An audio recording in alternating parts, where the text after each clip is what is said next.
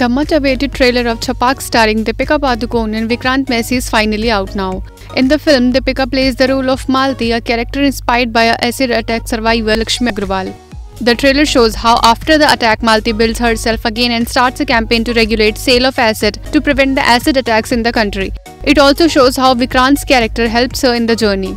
Deepika also shared the story on social media. She wrote, "Rarely do you come across a story where you do not need an entire narration to decide if you want to be a part of a film or not. What is even more rare is not be able to articulate and put into words what you feel for the film and its journey. Chhapaak is all of that and more of me."